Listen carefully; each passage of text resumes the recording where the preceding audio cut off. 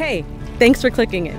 Around here, we upload videos each and every week, so make sure you hit that subscribe button for your weekly dose of encouragement. As you're watching this message, you may feel led to get connected to our ministry. Make sure you check out the description box below to find out how to do just that. As you're watching, you may also want to give to our ministry. There are many ways to do so, so utilize what works for you. Thanks for partnering with us. Now, let's check it out. Recently, a friend of mine had pulled me up because he could see I was getting really tired, and he said, you know, I think you're taking on too much. And I said, what do you mean? He said, I think you're saying yes to things more than you should. And I had heard this from a mentor years ago that had told me, he said, you know, when I was a younger pastor, he said, you got to be careful that you're not giving people you too much instead of God. And he had shared with me, he said, you know, the role of the pastor in Acts chapter 5 is to preach and pray for the church. Nothing else is required by the pastor but to preach and pray. That's why the first church created deacons. They wanted the preachers to be able to study and to be able to pray for the people of God. Anything else is a privilege, but everything else is not requirement. Preach and pray, because when you give people more than preaching and praying, what you are doing is you are giving them too much of you and not enough of God. The goal is actually to point people to Jesus and step away. To fill the vessels and push them to the side and focus on another vessel that has come in empty. And so I've heard this in the past, but I'd asked my friend, I said, what do you mean? He said, you know, because you tend to go all in, every yes you give gets all of you. And the problem with that is, number one, there's only one of you. But number two, you are stretching yourself thin, and all of your yeses are keeping you from giving your all to the yes that comes with the calling on your life.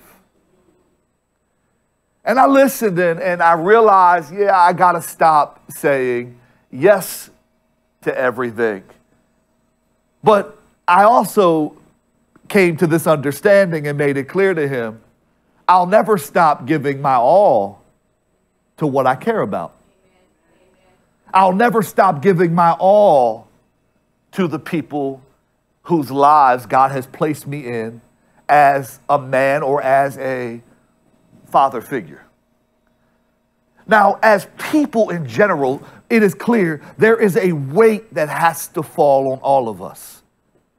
We all must carry something. The Bible says God will never put more on you than you can handle. But understand this, it does not say that God won't put nothing on you. It means that if you can bench press 200 pounds, he expects you to bench press 200 pounds and strain a little, but get it up. He does not expect for you to bench press 205 pounds. If you're bench pressing 205 pounds, it's because you've put 5 pounds on yourself more than God intended for you to have. You're only supposed to carry the weight that God puts on you. The problem is a lot of us think that we are supposed to do, in weightlifting terms, every day 50 reps and get off the bench not sweating. And God is saying every day you get out of bed, the weight is supposed to be so heavy that you may only get 5 up, but you are worn out. Are we carrying the amount of weight that God intends for us to carry? Because until we carry the weight that we are built for, I did construction for years, and I worked at Northwest Hospital. I worked at stadiums. I worked downtown. I was a union electrician, and I was running jobs. And often the people that owned the building would want to add lights and add chandeliers. And when I worked at St. Agnes Hospital, they wanted to add a cross to the front of their building that you could see from 95. And we couldn't just say yes when they brought these ideas, or we can't just say yes when they would want a chandelier added. We always had to go back to the architect. The reason we had to go back to the architect is because the architect knew whether or not the building could handle any more weight. We could have a lot of ideas, but if the building is not built for an extra 2,000 pounds, it could cause the building to start to collapse. When God built you, when God brought you into the world, He built you with a weight capacity. And He knows exactly what you can handle and exactly what you can't handle. But understand this, what I found is most people could handle more.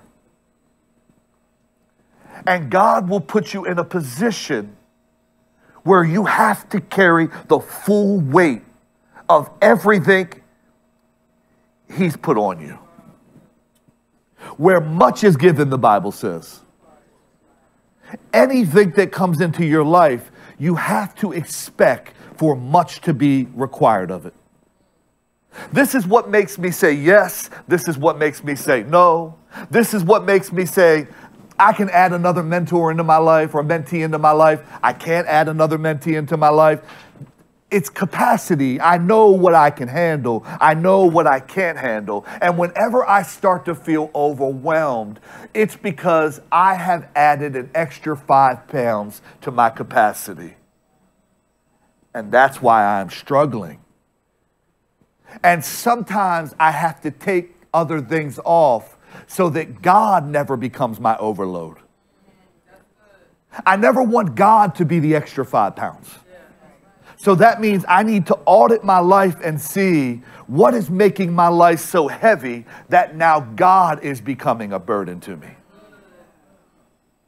It comes down to, am I making excuses or am I making adjustments regularly?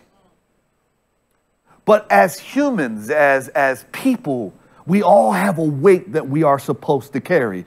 And it's not going to crush us, but in every season, it should feel heavy. As fathers, as men, there are certain things that by nature that we are supposed to take responsibility for. I know times are changing and women now will say that this is their responsibility too, but biblically there are some things that we are supposed to, as men, take personally.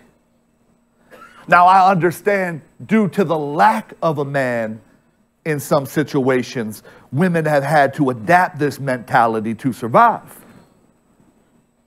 But there are some things that men are supposed to bring to the table. I was talking to one of our volunteers and they had told me how their relationship had fallen apart some years back because the guy was insecure that this person made more money than them. And it became just an insecure thing. And I said, that's so stupid. Because I would like a sugar mama. You know? What's yours is mine, baby. I mean, you can make all you want to make as long as we still have the same debit card. That don't bother me at all. Believe me. Because I know what I bring to the table. And I don't need to have the education you have. I don't need to make the figures that you make. I can flip burgers at Burger King. But understand there is something that I bring to the table that you with all your money can't bring. There are responsibilities that when I take serious, God smiles on, even though maybe I don't have the education you have. And the Bible makes it clear that as men, we have responsibilities. When it comes to the marriage, we hit this last week and y'all got excited. And I don't know where that came from. I mean, it's exciting about marriage, but I've never heard women get so excited about submission. But the Bible makes it clear that in the context of marriage, the husband is the representation of Christ in the marriage.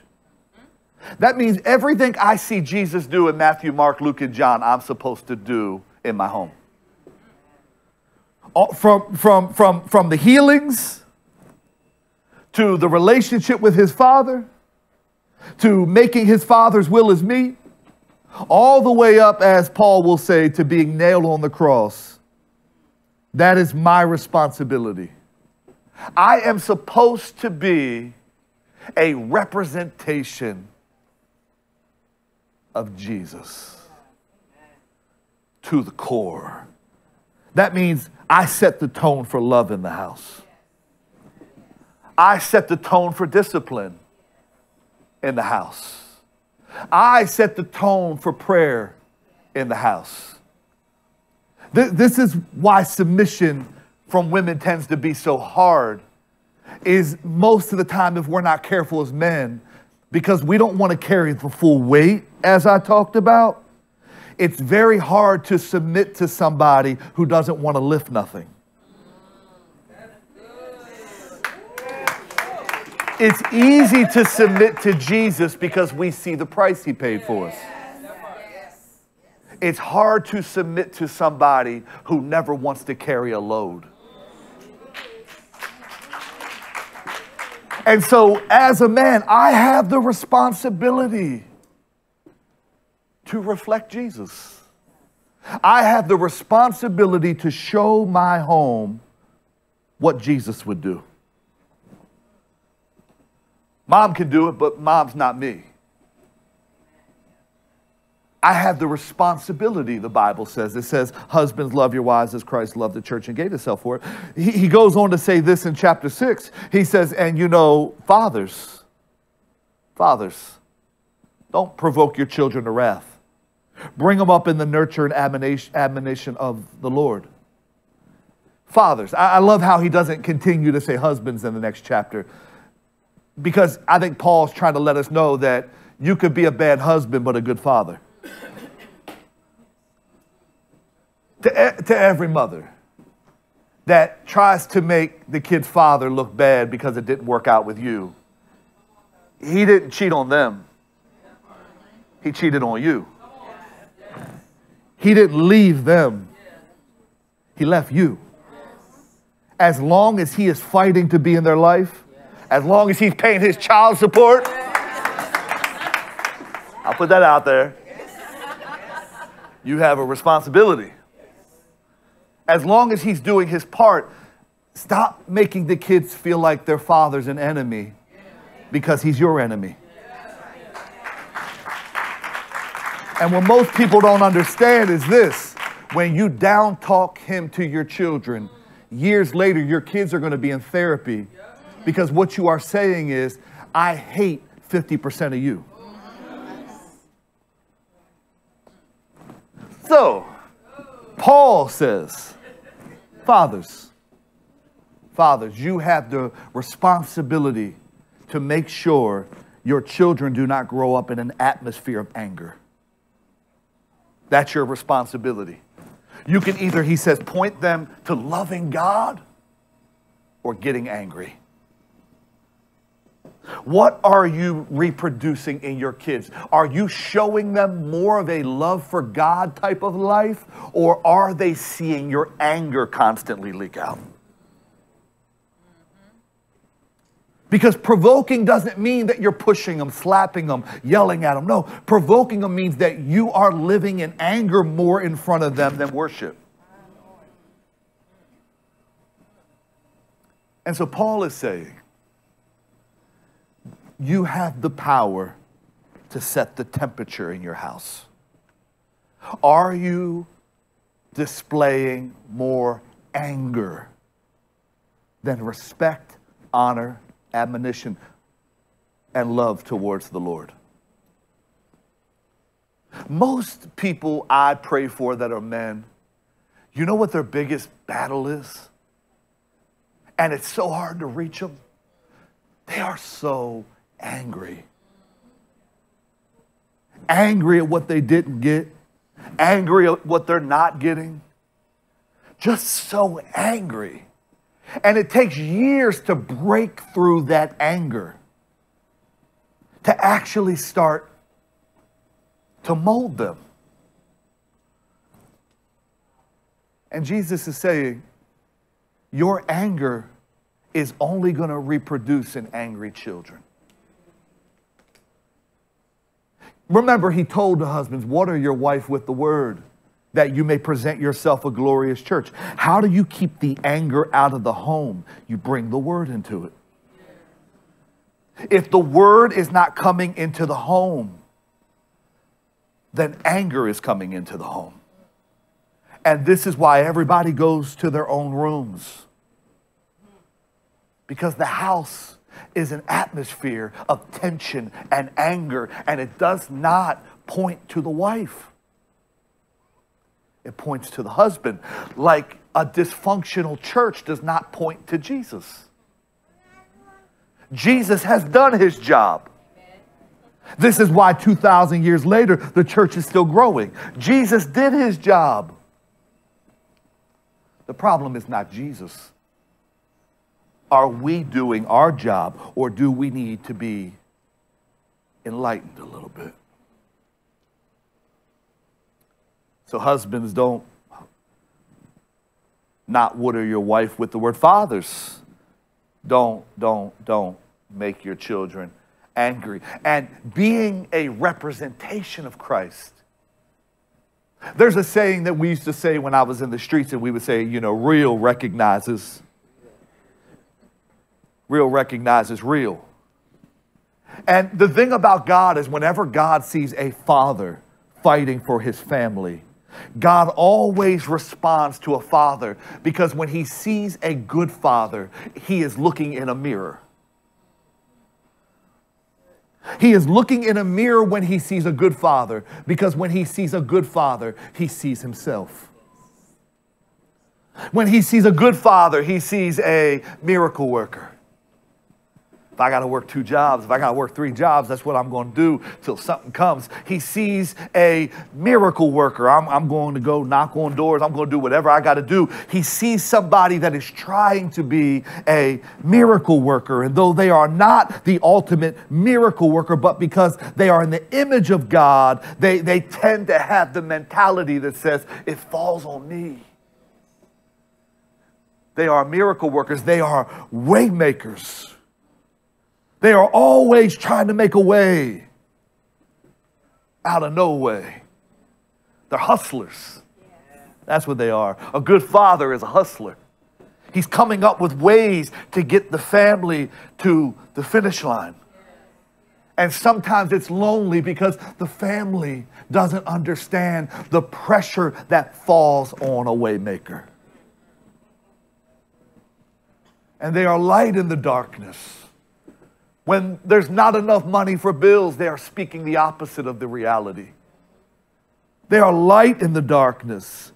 When you can't afford to even get your hair done, they're telling you how beautiful you are and how wonderful your nails look falling apart and cracked. They're trying to bring light in the midst of darkness. They're speaking to the kids' future when they can't even afford clothes. They're light in the darkness. Why? Because they're like God.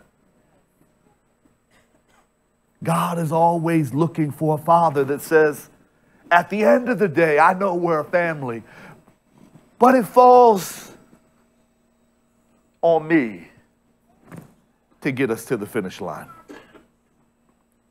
And that's what we see in our text today. We see a father trying to get to Jesus that feels like it all falls on him. His name is Jairus. He is a synagogue ruler. This is a big deal. His name means one that God enlightens. They name you based on characteristics, and he elevated to be a synagogue leader. That means every time Jairus probably opened his mouth, people learned more about God. God enlightened him. He probably saw the text in a way that other preachers couldn't see the text. God enlightened Jairus. He's a synagogue ruler. But here's the thing, synagogue rulers didn't like Jesus. And Capernaum, where they're at, is Jesus' base. It's his headquarters. if you want to call it that. This is where Jesus would come and go. This is where Jesus' office is. I've been to Capernaum on the Galilee. There's only a few things that remain in the city. One is Peter's house, which still remains to this day. They built a shrine around it 2,000 years ago when Peter died. Peter's home is there. You can actually walk up to Peter's home. And there's this huge synagogue. I may talk about where it came from next week. But there's this huge synagogue that doesn't belong there, and I'm going to talk about it next week. So come next week. But this was where Jesus healed Peter's mother-in-law. This is where so many of Jesus' miracles happened. It was like the White House. It was his headquarters. And Jairus is trying to get to Jesus, which makes me scratch my head because Jairus would have been in meetings where they talked about Jesus. Jairus would have been hanging out with the boys and said, that Jesus, he is a wine bibber, like they call him. He is the son of Beelzebub, Satan. He would have got caught up in all of those negative conversations about Jesus, because if the followers are talking that way about Jesus, the leader is. He is a synagogue ruler that probably scoffed at Jesus. But now his daughter is dying. See, God has a way of making you fall at the feet of the people you talk about. He took a risk, because going to Jesus means, and the Bible doesn't say this, but going to Jesus means, Jairus, you don't have a job tomorrow. You think the synagogue boys are going to keep you around when the one they hate is now going to your house and walking down the street with a leader for two to walk together? They got to agree. Jairus is at the point where he doesn't care about his job. He wants Jesus. Until you get to the place where you don't care about nothing but Jesus, you're not ready for Jesus. Jairus doesn't care no more. Let them hate me. Let them put me out the clubs. Let them take my position. I don't care, because I need Jesus. If I don't get Jesus, my daughter will die. And so all of these people are waiting for Jesus. And Jairus, it says in Mark 5:1, begins to make his way to the seashore. And he is such a big deal that the people begin to let him walk to the front. Because he has influence. He has power. And there's no way that Jesus could tell Jairus no. It would be disrespectful. He is a leader. His position has Jesus saying, I must go with you. So when he gets to Jesus, he can't do nothing but fall down and start crying. And he falls at Jesus' feet and says, Jesus, please help me. My daughter is dying. Now, the tragedy of the text is that while Jairus is out getting Jesus, he left home to go get Jesus. He told his wife, I'm gonna find Jesus. And he gets to Jesus, and Jesus is walking with him, and there will be an interaction along the way. There will be a disruption in the journey, but he gets to Jesus, and while he's walking with Jesus, his wife is home preparing the funeral. I wonder today, how many women are preparing a funeral over your home A funeral over your relationship, not realizing that your husband is walking with Jesus. He just hasn't gotten home yet. There's been some distractions and some disruptions along the way, but Jairus is walking with Jesus. Trust that God has a plan for your husband. Trust that God has a purpose for your husband. And I know your husband for years has talked against Jesus. And I know your husband for years has talked about Jesus. And I know for years your husband made fun of Jesus and even laughed at Jesus and may have even criticized your walk with Jesus. But Jesus is wanting you to know today that before it's all said and done, me and your husband are coming home together. Don't give up now. Don't walk away now. Stop planning the funeral on the marriage. Stop planning the funeral in the home.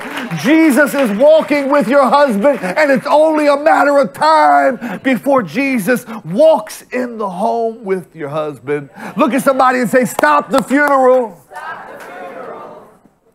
Jairus has gone to Jesus, and this is the last place anybody would see. I think the people backed up because they're shocked. You mean Jesus' ministry is getting so influential that leaders are going to Jesus now when they have nowhere to go? And Jesus begins to walk with Jairus. Because Jairus says, if you can just get to my house and lay hands on her, Jesus, she won't just be healed, she'll live. This is wholeness. I don't want to just get healed but still have to stay in bed. I don't want to just get healed and still be on a cane. I don't want to just get healed and still need somebody pushing me through the airport. He says, not only, Jesus, if you can get into my home, not only will my daughter be healed, but she will live again. See, God doesn't want us to just be healed. God wants you to live. He said, I came that you may have life, and life more abundantly. God does not want you to just have church. God does not want you to just get well. He died so that you can live. So Jesus went with him. And many people are grabbing Jesus and ripping at Jesus. But Jesus is walking. Because Jairus' daughter is dying, and this is a father coming to God. And Jesus has so much respect for fatherhood because he's a good son. He said, you know, my meat is to do the will of my father, my father, my father. He said, actually, if you don't understand fatherhood, you can't even pray well because the Lord's Prayer starts off with our. So Jesus sees a father. He has respect for fatherhood. He is a father in a lot of ways. And he is looking at a mirror of himself, crying.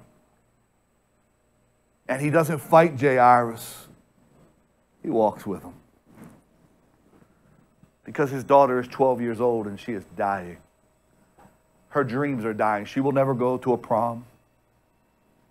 She will never have her first kiss. All of her potential is laying sick in a bed ready to take its last breath. And she's heard stories about how when Jesus was 12, he was preaching in the temple. How is it that one person is blooming at my age and I'm falling apart? His little girl is dying. And I'm so glad she had a father that said, I will swallow my pride and get to Jesus. I'm so glad she had a father that said, I will press through the crowd, embarrass myself, risk my job, because my little girl means everything to me. I am so glad that she had a father that felt like it all falls on me. And I think, because I know what being a leader can do. I've made horrible mistakes as a leader. There were times I put my leadership in front of my family, my leadership in front of my priorities. Because when you're trying to build something, especially for God, sometimes you become like a racehorse and only get focused on what's straight ahead.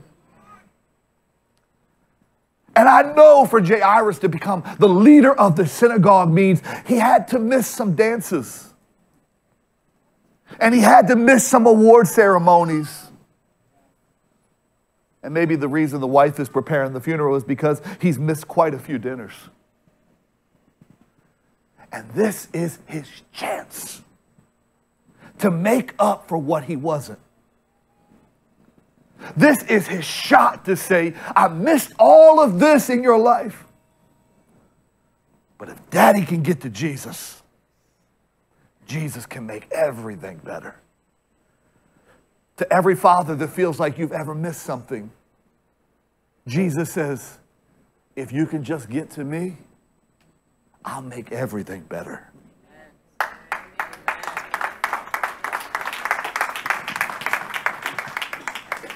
So Jairus is walking with Jesus. Jesus is walking with Jairus. And the people are trying to grab him. And then what happens is we get a pause in the story. A pause in the journey. And we get taken to another part of the city where there's a woman, not a girl, a woman, a grown woman who has an issue. She has had an issue of blood for 12 years. Jairus' daughter is 12. She has an issue that's lasted for 12. That means when Jairus and his wife were so happy one day and screaming with joy one day, she walked out of the doctor's office crying. Their happiest moment of their marriage was the most devastating moment of her life. It's crazy to me how one person in the same city, like Capernaum, like the same job, like the same church, like the same family, one person can be going into their best season and another person can be beginning their worst season. They've had 12 years of happiness. She's had 12 years of depression. She has an issue of blood that will not stop.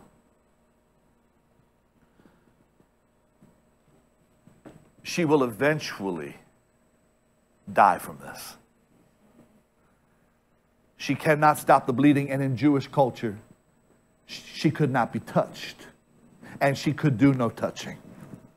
Whoever she touched was unclean. Whoever touched her was unclean. Imagine 12 years of not just being depressed and not just having an issue, but 12 years of seeing everybody get to be touched but you. A grown woman that's beginning to forget the last time she was ever touched.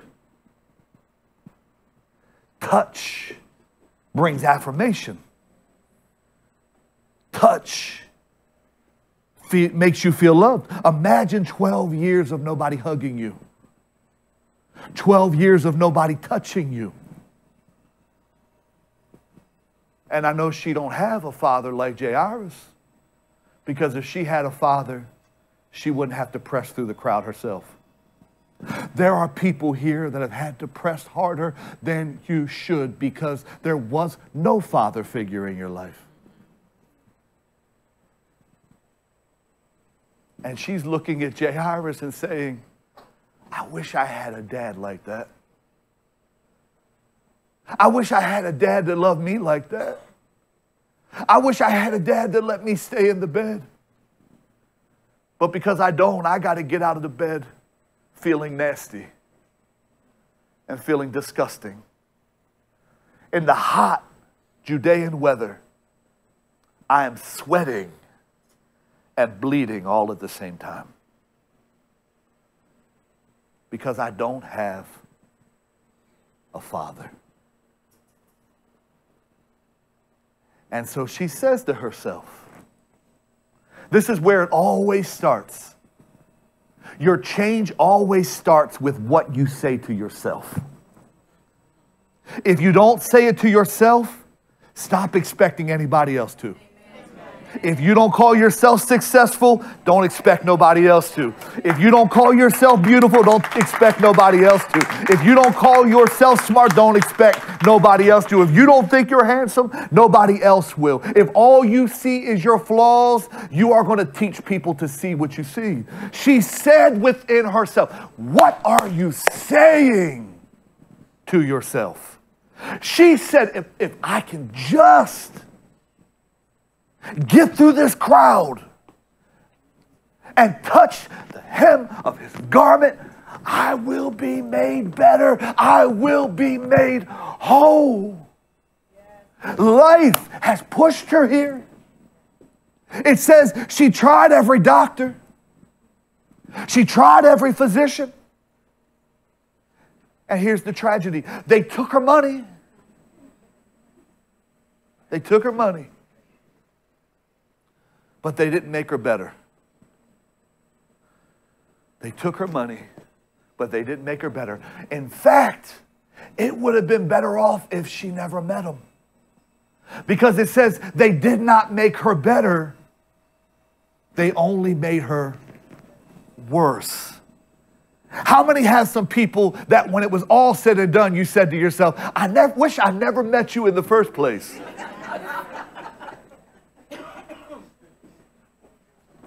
Every time she went to a doctor or a physician, she thought this was going to be the day, only to experience letdown after letdown after letdown. And hope deferred makes the heart sick.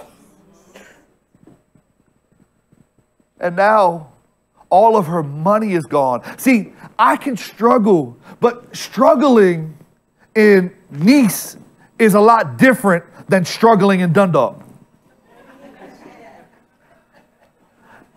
Struggling in the Caribbean is a lot different than struggling in South Baltimore. It's one thing to struggle and be able to make choices. It's another thing to struggle and have no resources. So, Jairus is at the point where he only has the option of getting to Jesus.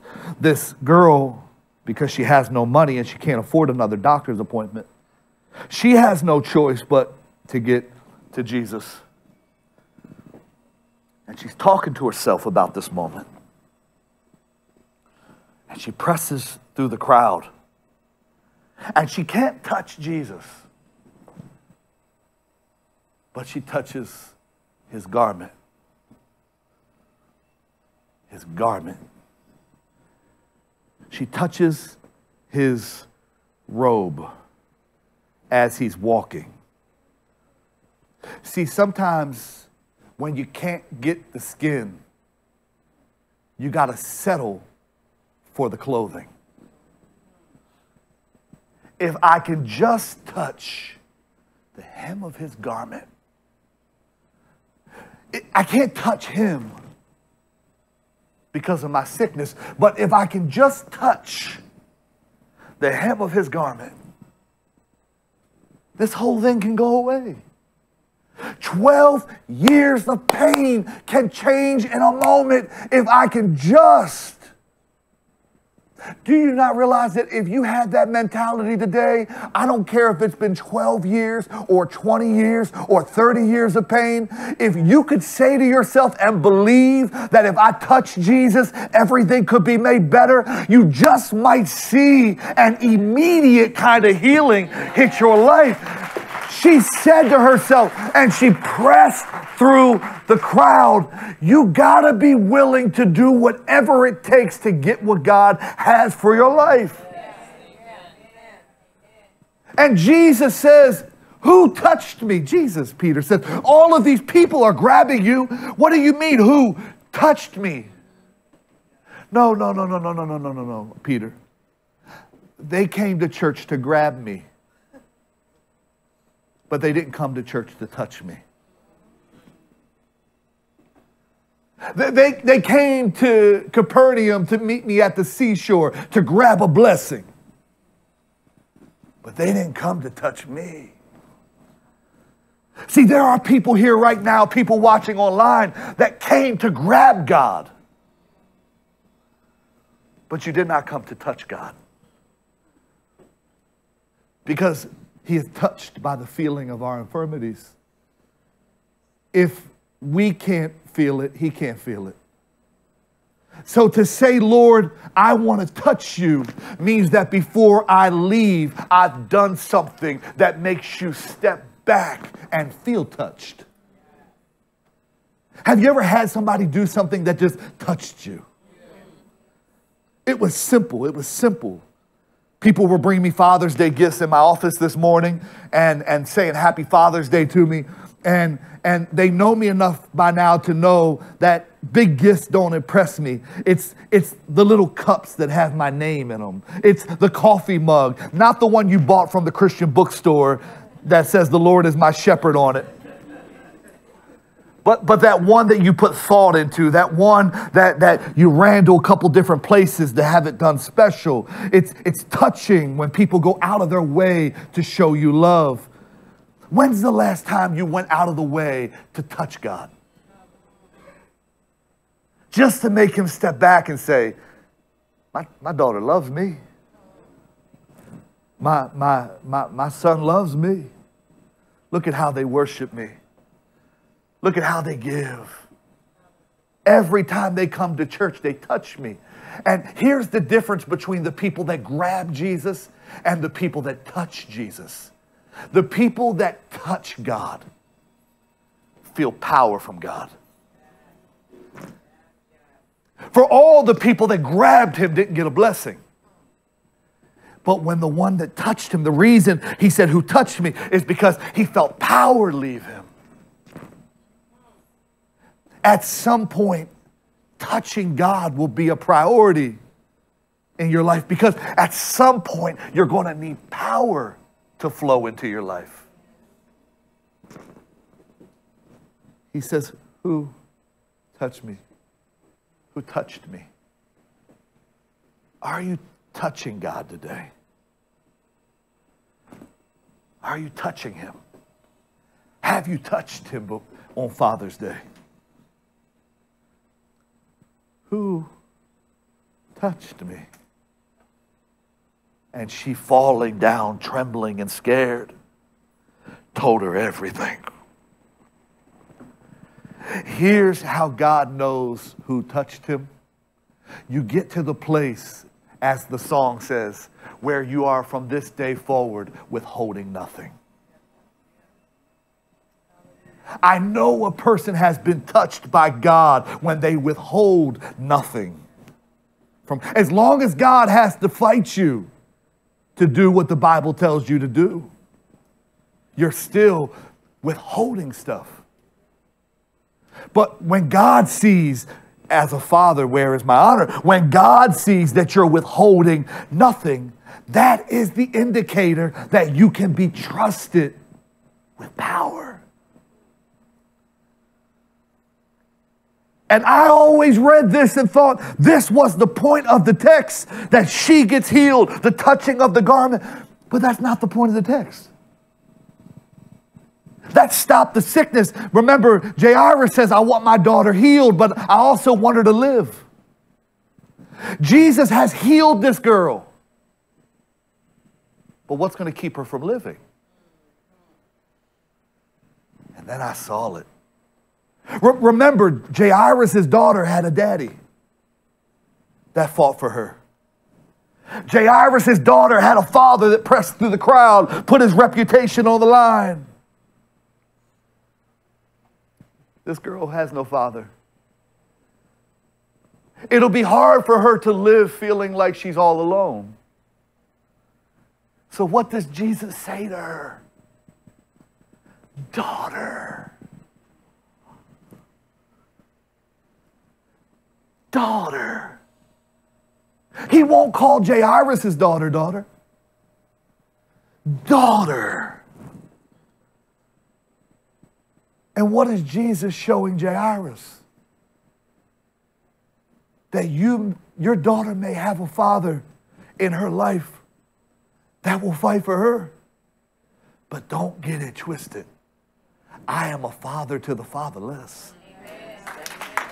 I will always stop when those that call me a father have a need. I'll always stop when those that call me father feel like they have nothing left to offer, feel like they have no money, feel like they have no love, feel like they have no strength. God says, for every one of my children that tries to touch me, I promise I will always stop for you. I will never be too busy for you. See, Jairus' daughter had an appointment. This girl had no appointment. This girl was just relentless. This girl was just hungry. And what I've learned in life is that usually people that don't have a lot in life, usually people that have had to make things happen for themselves, when the time comes for God to bless them, they tend to be hungry. They tend to want it. They tend to be relentless. They tend to not take no for an answer. They tend to take a risk of being rejected, a risk of being corrected, a risk of being turned away. She got to the place where she said, I just want to touch the man that has the cure for my problem. And what she was really touching was a father. And maybe God let her struggle for 12 years so that she would finally get to the place where she would be so broken that she would be ready to be a daughter. Maybe it took 12 years for her to get to the place where she would receive God calling her daughter. Pride will have you saying things like, I ain't your daughter. You ain't my father. I have one father. You are not my father. But by the time God gets done breaking you, you know that you are ready to be blessed, because it's not, can he be a father? It's, can you be a child? And now keep in mind, and he looks at her and says, your faith has made you whole.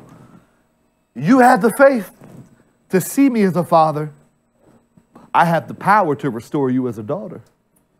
Your faith has made you whole. Now understand that while all of this is taking place, and she's not the star of my text today, Jairus is sitting and watching. And you just have to picture the look on Jairus' face the whole time this is taking place. Have you ever had an appointment and have somebody step in front of you? You get it? And that's for a sandwich. That's to check out. Imagine having an appointment to have your daughter healed while she's dying. And Jairus is just sitting there because this little girl stole a blessing. She has no name. He has a name. She has no name, and she stole a miracle. See, it is possible for you to steal a miracle from God, to steal a blessing from God, to step in front of somebody that's in their appointment season. And Jesus is trying to show Jairus too that the way you fight for your daughter is the way I'll always fight for my daughter. My daughter texted me, I was in Dallas, and she said our dog had to go to the ER, and they were trying to keep him alive. You know, and I was like, the dog has a lot of sentimental value to our family, a family member. If you follow her on Instagram, you know she's always posting pictures with him. And I said, can they keep him alive till I get there? Because I didn't want her to have to make the call to put him down. And they kept him on oxygen and stuff. And I prayed. I said, Lord, I just need you to keep him around till I get there. If you can see fit to do it, give us a little bit more time with him. But I said, but keep him alive till I get there. They said to keep him alive till you get here is going to be over $2,000 for oxygen, to keep him on oxygen and all this stuff. And I was like, $2,000?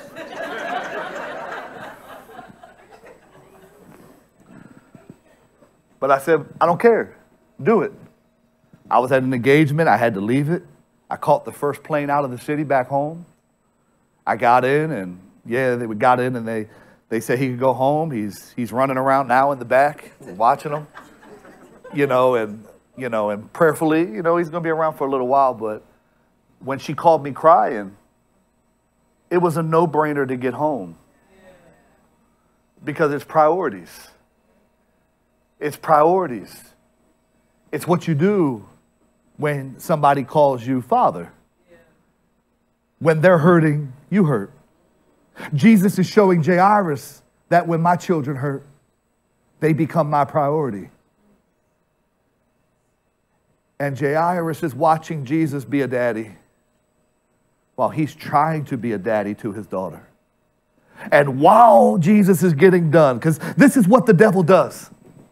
While Jesus is getting done, they come in to say, don't bother him no more. Your daughter's dead. He's walking with Jesus, and now bad has gotten horrible. Have you ever walked with God and seen bad turn horrible? And Jesus says right away, he says, Jairus, do not be afraid, only believe. Do not be afraid, only believe. You did the hard part. You've got me on the journey with you. Do not be afraid, only believe. See, the devil wants to shake you up when God is close to changing the thing you've been praying for. He's always going to make you afraid. He's going to tell you, be afraid you're getting too old. Be afraid the arguments are getting too loud. Be afraid your daughter's getting further and further away from God. Be afraid your son is drifting further and further away from God. He always wants to bring fear into the season where you feel that God is the closest. And Jesus is reminding, like I'm reminding, don't be afraid, only believe. Don't be afraid, only believe. He's talking to this dad. Don't be afraid, only believe. Don't be afraid, only believe. I don't know what dad needs to hear that today, but don't be afraid, only believe. Don't be afraid, only believe. If Jesus is walking with you, it's going to be okay. And Jesus is listening. And Jesus goes with him. And they get to the house, and his wife has prepared the funeral. The tragedy of being a husband, going home with Jesus, but you're really not going to a home. You're going to a funeral parlor. I wonder how many wives have created a funeral parlor. There's no more excitement. You've just bought into the negativity and created the atmosphere that goes with it. There's no more laughter. There's no more joy. You just created the funeral parlor. It smells like one when you go home. And here it is, Jairus has been so broken and put it all on the line to get Jesus. And they walk into the door because in biblical days, they would hire mourners that would just stand around and cry and scream to make it real dramatic. And Jesus walks into the house and sees the party and says, why are y'all dying or crying? She ain't dying. She ain't dead. She's sleeping. She's taking a nap. This ain't permanent. And you know what they did? They laughed. They laughed him to scorn. That means they weren't just laughing, but they were demeaning Jesus. And you know what Jesus does? I remember back in the day, I used to watch Martin all the time. And Martin would always have this phrase when people pushed the line too far or pushed him. He would say, "Get the stepping." And he would slam the door on them when they walked out. Jesus tells the whole room, "Get the stepping." See, all of these people got into the room. But because they took God as a joke, they got put out. It is easier to get into rooms than to stay in rooms. God will always put you out of a room when you don't believe his promises. God will always put you out of a room when you laugh, when he's serious, when he says he's going to do something, but you don't really believe it. What it shows is that you are not ready for the room that you found yourself in. So Jesus puts them all out because here's the catch. He cannot perform in toxic atmospheres. See, there are people right here. The reason God ain't doing it is because you have created an environment he can't perform in. He does not perform in environments that laugh at his power. Who's in your circle that could be keeping God from performing? He had to clear the house. He had to clear the house because the wrong people were there. Do you have the wrong people in your life to pull off what God is trying to do? He clears the house. He clears the house. I've learned that whenever God takes you to a new level, you have to be okay with God clearing your house. And he took Peter, James, and John and the mother and father in. And the five of them walk into the room. Five's the number of grace. Grace has just stepped into the room. And he does not heal the girl. He says, "Arise." Because he did not come to heal Jairus' daughter. He came to resurrect his daughter. And God is saying to every frustrated parent, get ready for God to not just heal the child, but God is getting ready to resurrect the child. And he looks at Jairus and his wife and says, "Don't tell nobody about this. And feed her. Give her bread to eat. Feed her." Because every miracle from God comes with stipulations. Most people ask God for the blessing, but they never say what are the rules that come with it. Lord, I want a man. There's rules. Lord, I want a woman. There's rules. Lord, I want a six-figure job. There are rules. Lord, I want to be a leader. Rules. Most people pray for the blessing, but never ask God about the small print. There are stipulations. He says, Jairus, this miracle means that in your home, there is about to be a whole new normal. If you really want this to happen, there is going to be a whole new normal. And here's where it comes in. Jairus, you've been doing such a good job as a synagogue leader, feeding the people of God. You don't get to be the leader if you can't feed. You have done such a good job feeding the people of God. And God will give you shepherds after his heart to feed the flock. You have fed the flock. But father to father, Jesus says, Jairus, in this season, you will no longer feed your career. You will feed your family. If I can get you to feed your family, I'll take care of the rest.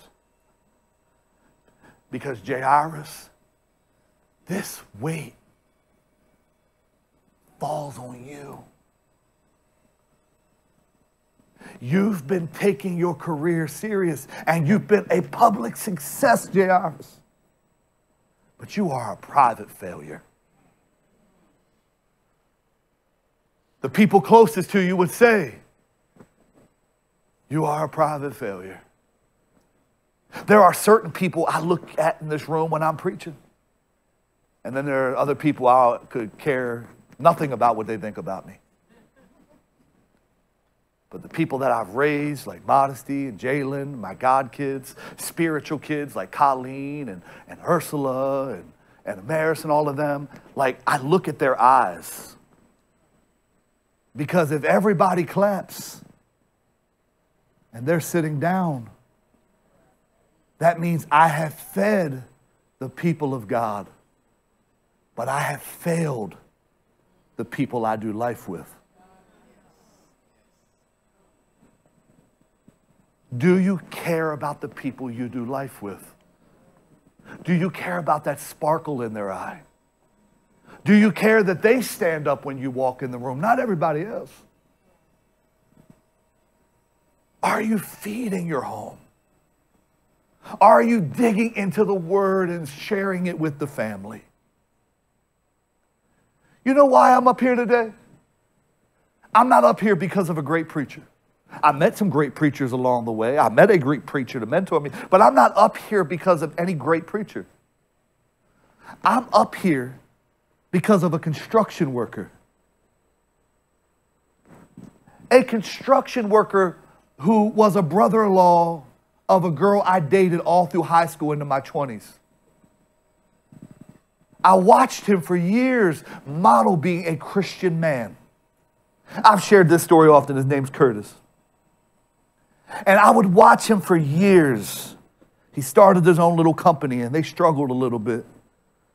But I would watch him every morning get up at 4:30 and start his day off praying. Because he'd invite me over sometime to pray. Then he'd go to the gym for an hour, come home, shower. He'd go straight to work. Come home, I always see him out in the yard doing something. He made dinner for his wife because she worked in Philadelphia and caught the train 4 days a week. So before she ever got home, he helped their daughter out with homework, had her homework done, had dinner cooked. And by the time his wife Lisa walked in the door, dinner was on the table. I watched him.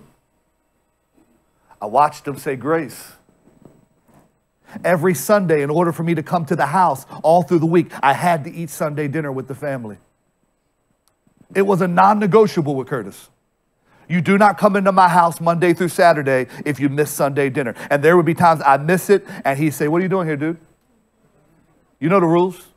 Go sit down on the porch with her. And he would go around the table, and he would tell everybody a compliment. He would make his daughter go around the table and tell everybody something nice about everybody at the table. He'd go around and ask everybody, how's your week been? And then he would look me dead in the eyes at the table and say, James, man to man, in front of his wife, in front of my girlfriend, in front of his daughter, have you had sex in my house this week? Have you touched my sister-in-law this week? And I was so scared that eventually he got that all out of my system. Because I knew every Sunday it was coming up. I saw a man that didn't show two different images to me. It was one consistent image. He always went to church. He got there early in the morning to serve. Every single week, he pulled me in to serve and drive the church van around. He was just a construction worker. He was just a normal dude. He taught me about tithing. When I first got saved, he was like, James, you tithing, man? He was like, you got to do this, dude. And he would sit at the kitchen table and ask me if I was tithing. He would say, you got to get this together or I can never okay you all getting married. Because she's going to college and we taught her to tithe and we ain't going to have her money cursed because of you. He would say, I'll work with you on it, man. I'll help you with it. And when my car would break down and I couldn't afford a mechanic, he'd come over and change my brakes for me. He'd come over and work on my engine. He had connections. He'd put my car in the shop and get him to do it for free. He was meeting me where I was, but he was teaching me these things because I didn't learn these things as a child. And every night he got up from dinner, he would go watch TV with his family for an hour and a half, 2 hours. He would take his daughter up to the bedroom. He would literally, this is every day. He would pray for her, read her a bedtime story. He'd come downstairs, and I can't say I ever quite perfected this part, but he would rub his wife's feet for about an hour. Yeah. I never got that part, but I worked on all the other stuff. But he would rub her feet for an hour, and then he would tap the table, and that meant we're going to bed together. And they would both get up, not one stay up later than the other. They would both get up and go upstairs and do their devotional and pray and go to bed. Monday through Sunday. If he had to travel for work, it was a whole FaceTime party at dinner table. He would literally be in a hotel room on FaceTime with the family, eating hotel food, doing the same routine as things were turning.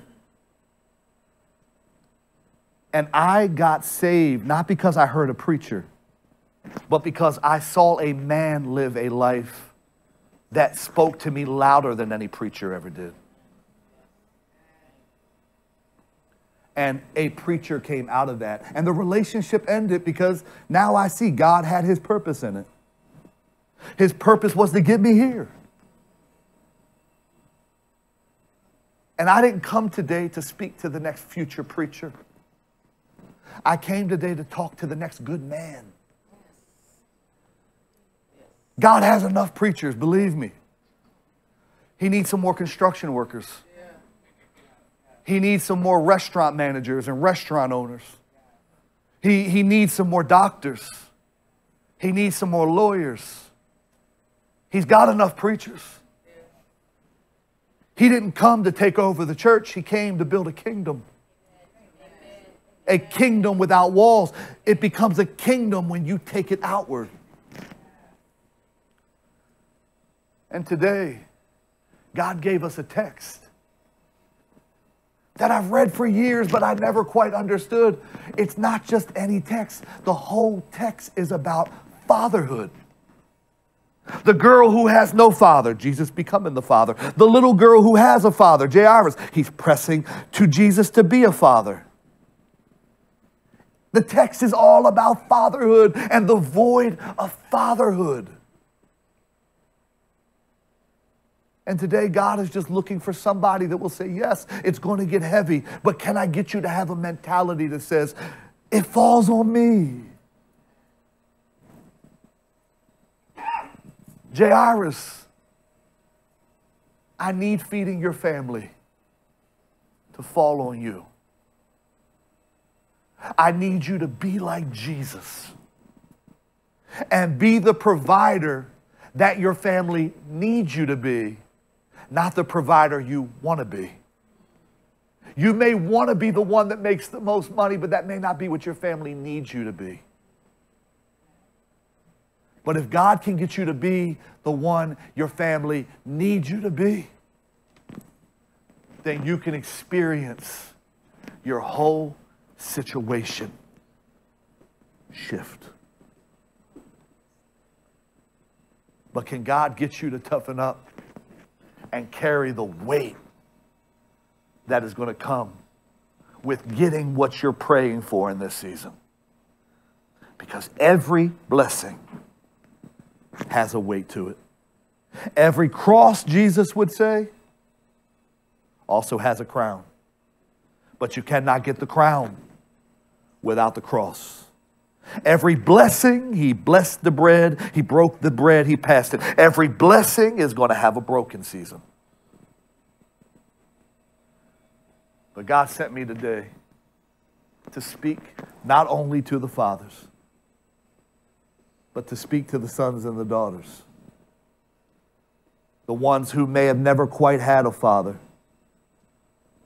The ones who had a father The ones who had a father that was there but wasn't present. This text is for everybody. No matter where you are, God is your replacement father. God can raise up good fathers. What do you need from God today? And are you willing to carry the weight of making it happen?